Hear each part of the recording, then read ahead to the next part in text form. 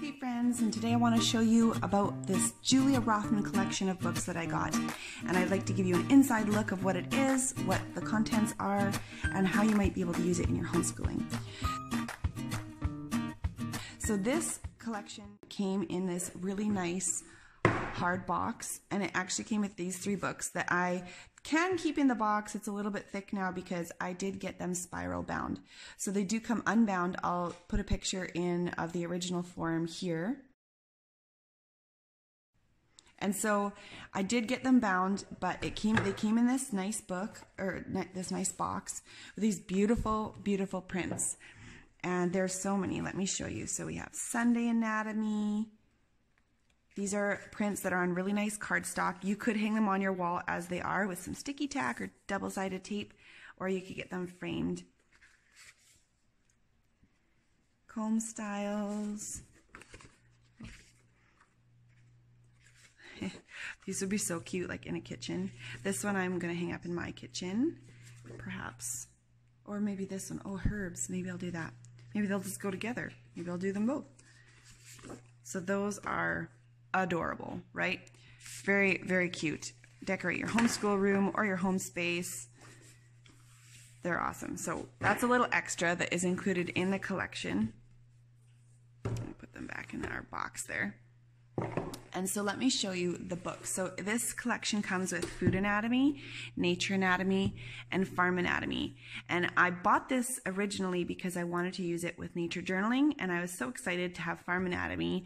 We are farmers, we're green farmers, and not only is Farm Anatomy going through different farm animals, but also farm implements, which is more sort of what we would look at for relating to our farm. So I was super excited about that, as well as Food Anatomy. And my excitement has grown a little bit with the Food Anatomy book, as I think we're going to actually go through this quite a lot when we start to get more into home economics. My oldest is only in grade 1 right now, so I think I'm going to save this book for a couple years down the road when we really start to do a lot together in the kitchen and cooking and learning about food safety and food preparation and things like that. So Food Anatomy will be super fun to go through. So let's go through the Nature Anatomy book first. I'll give you guys just a flip through. One thing to note about these books is that this is the index, the contents. So this is not going to be a reference book. It's not a book where you're going to go out into nature and you're going to find, you know, certain leaves or pine cones and you're going to come back and you're going to look it up. That's not going to happen with this book, but it's going to be a fun book to go through. So starting at the beginning or end, or pick a theme that you can look for something that you can talk about nature with your kids. What I plan to do is I plan to, for example, go to the flower part. We can talk about flowers, and we can go out and do our nature journaling with our local flowers. And if there's any in here, I can look ahead to see if they do have any flowers in this book that are the same as what we have and what we can see in real life. Then we can pay special attention to those. But also this book is going to be great for our long winters in Canada when we don't get to go outside in nature a lot, where we can look at this book, we can read about the flowers, look at them, perhaps we can copy what we see and draw our own pictures and paint our own pictures in our own nature journals. So this is going to be a really great book, not for referencing what we find, but to inspire you to find something locally and out in nature. So I do believe we're going to be using this a lot. This is great for science or for art.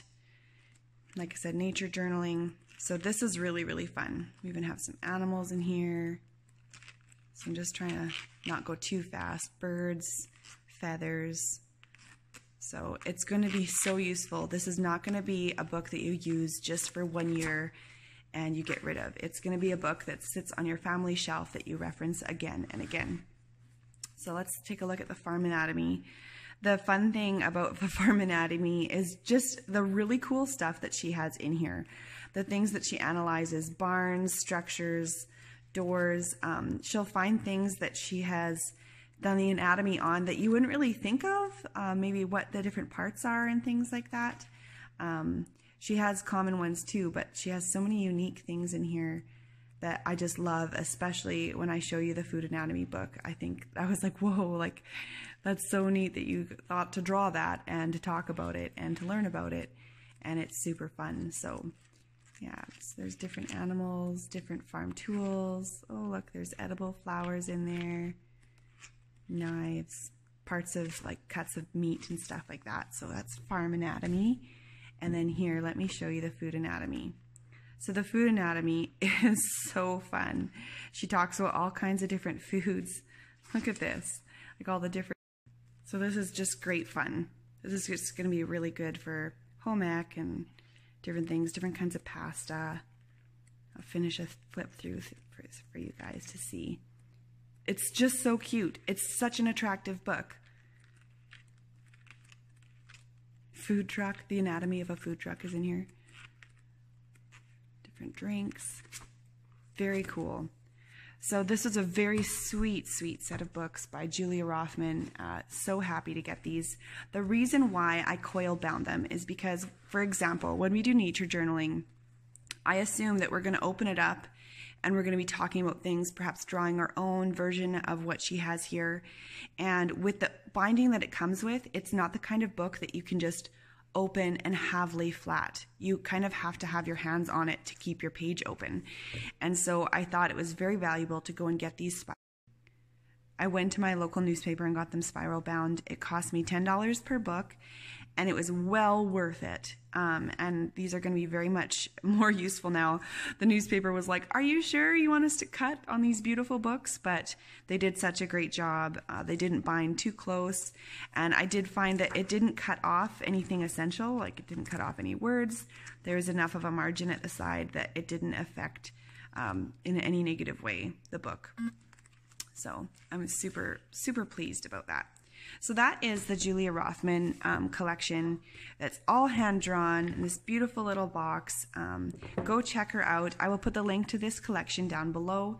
If you love hand-drawn items, then you can find my video that I did on this hand-drawn maps book set as well. This is by Alexandra Mizielinska and Daniel Mizielinski, and they are very sweet, similar thing too. So go check that video out on my channel and have a great homeschool day.